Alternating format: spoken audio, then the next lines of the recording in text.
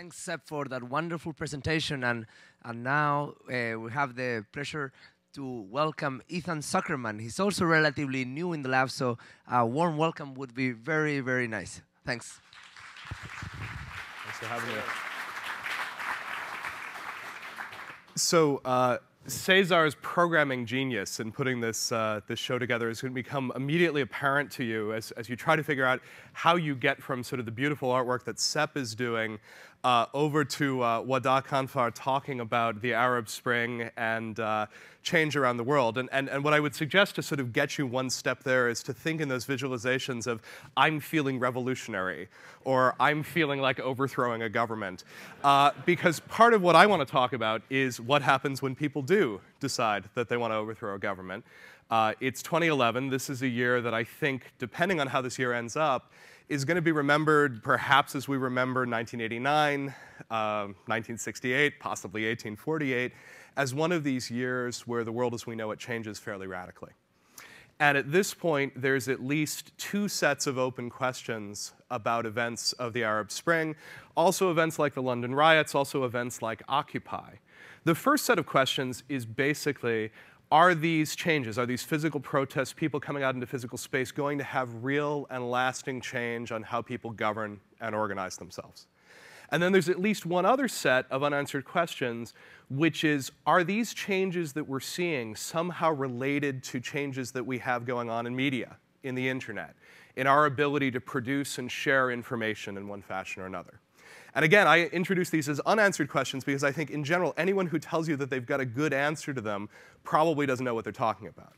But they are questions that everybody is wrestling with, and we're wrestling with them both from a point of excitement with the possibility of transformation in a place like Tahrir, and also from a place of fear in a situation, for instance, like the London riots, which, if I could advance slides, we would be able to look at, where not only is there a tremendous amount of fear about what happens when disenfranchised youth are taken to the streets, but also additional fear that somehow perhaps technology, the magical mystery tool that is the BlackBerry, is enabling some sort of social organization and some sort of rioting that might actually cause us to shut down communication networks to lead towards social stability. I'd also like to dispel the rumor that, in fact, the BlackBerry shutdown yesterday had anything to do with the shortage of orange T-shirts here. I realized that was going around the crowd. I just want to put it out of our heads. But as we try to understand this question of how media and real-world social change are related, I really think we want to go and sort of start with patient zero. And for me, patient zero in all of this is Tunisia. And the reason that we need to think about Tunisia is that Tunisia ended up being the inspiration for what ends up happening in Egypt. It's the inspiration for Libya, it's the inspiration for Yemen, as everybody else throughout the world is thinking about this possibility that they might be able to change a system of government that they've been living in for years.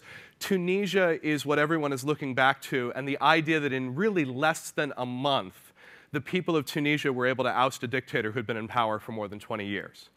What's interesting about Tunisia, which got much, much less attention in the US than Egypt, than Libya, than a lot of these other revolutions, is that it's actually sort of a mystery what's actually happened to make this possible. And the reason I say that it's a mystery is that there have been no shortage of potential revolutions in Tunisia. In fact, people have been trying to overthrow Ben Ali's government in Tunisia for many, many, many years. And we can just go back a couple of years to a protest that happened in Gafsa. Gafsa is a city of about 80,000 people. It's a mining village. It's the 9th largest city in Tunisia. It's not a place you would ever go for any particular reason unless you're involved with mining. And what happened in this village is that people took the mining exam. And the mining exam is critical because if you don't get a job in the mines, you're not going to get a job in Gafsa. And if you didn't pay somebody off, you didn't get a good score on the mining exam.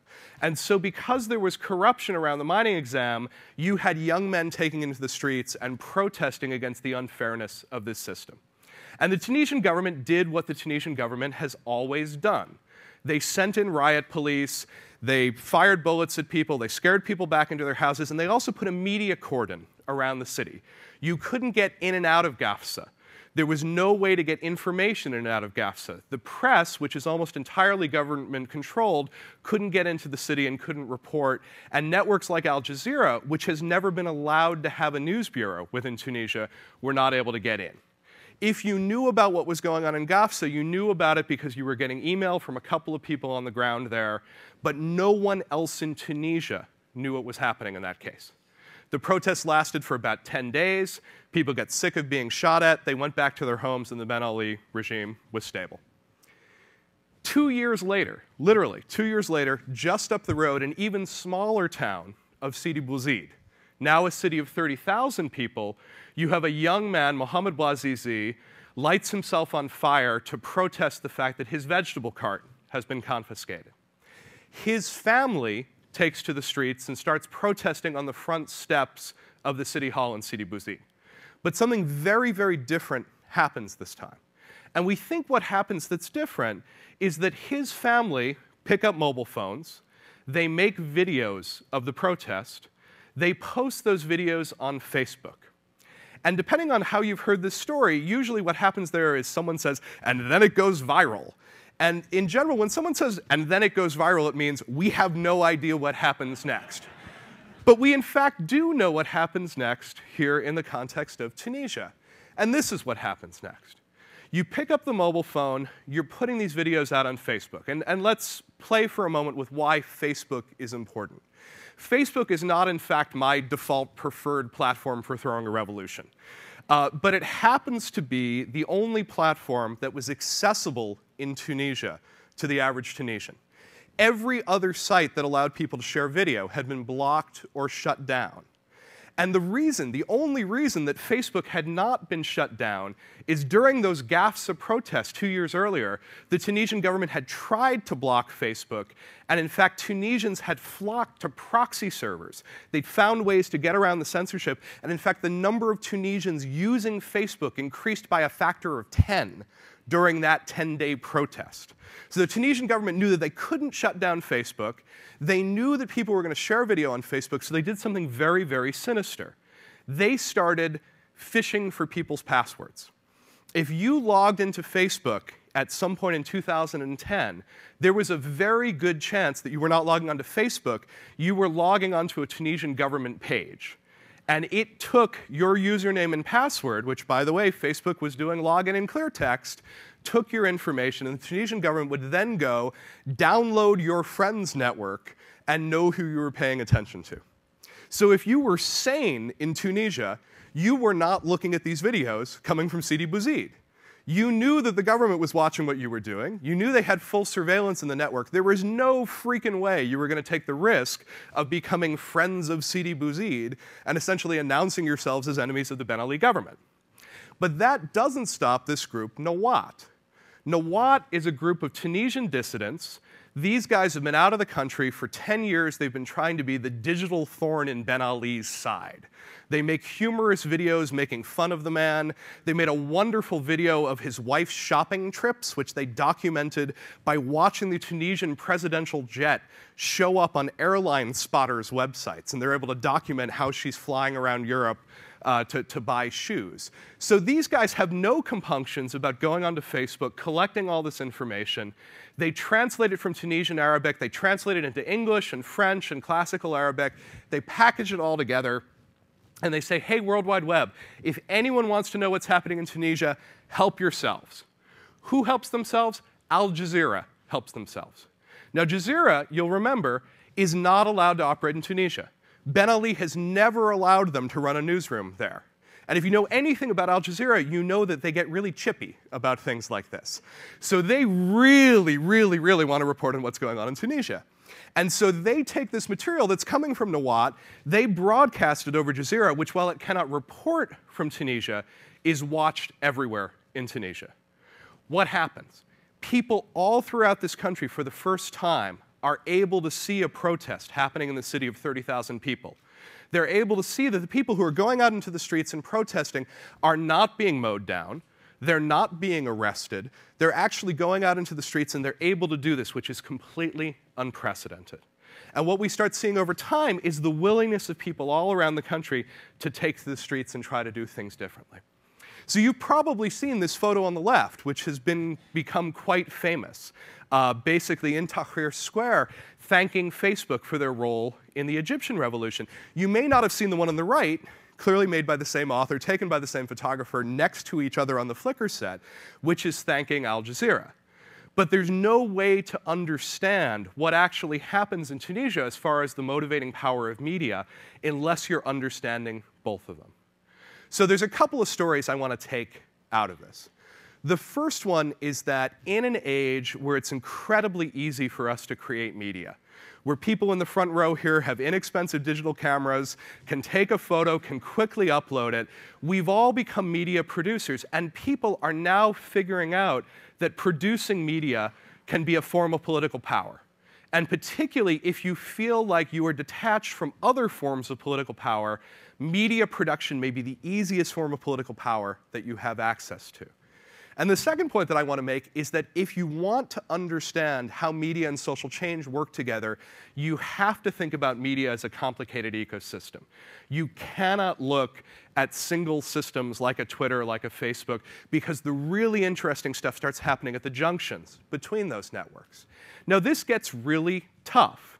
Those of us who enjoy visualizing networks, which I think basically constitutes almost everybody in this room, and particularly given the amazing speakers we've had on networking the last couple of days, I think we're all excited to sit down and try to figure out the scale-free networks in our lives. And in fact, gorgeous work is being done on this. This is an absolutely beautiful and very helpful visualization of who was tweeting about the Egyptian revolution. The folks in red are tweeting in Arabic. The folks in blue are tweeting in English. In purple, you have people who are bilingual between the two. What I find really interesting about this is you can start identifying folks who are bridges between those languages, two language spheres that rarely talk to one another, but you can actually start seeing figures in between who are sort of brokering the relationships between the two. Here's a visualization by my colleague John Kelly. John studies blogospheres, and he studies essentially who people link to. And he was able to give us a glimpse in 2008, prior to the revolutions in Iran, what the Iranian blogosphere looks like. And he was able to tell us stuff that we really never would have guessed. We knew that there was this secular expatriate cluster that talked about reformist politics. People who actually read Persian knew that there were people who were on the conservative side who were rooting for Ahmadinejad. But what none of us had realized was that actually Persian poetry was far more important as far as what people were spending time on and writing about until someone had actually come and done this analysis.